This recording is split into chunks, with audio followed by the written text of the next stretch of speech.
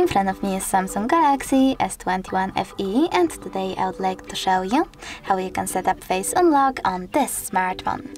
Firstly, go into settings and choose biometrics and security. Then tap on face recognition and enter your current login method. When you're ready, read the disclaimer, choose continue, and follow all of those instructions. Remember to keep your face in frame.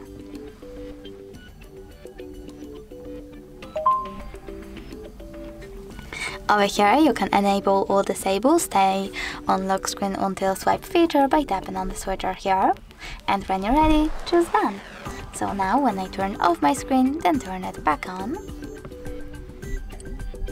I can see that face unlock is working properly, so all I need to do is swipe up to open my Samsung. Thanks so much for watching. If you enjoyed this video, leave a like, comment and subscribe. Bye!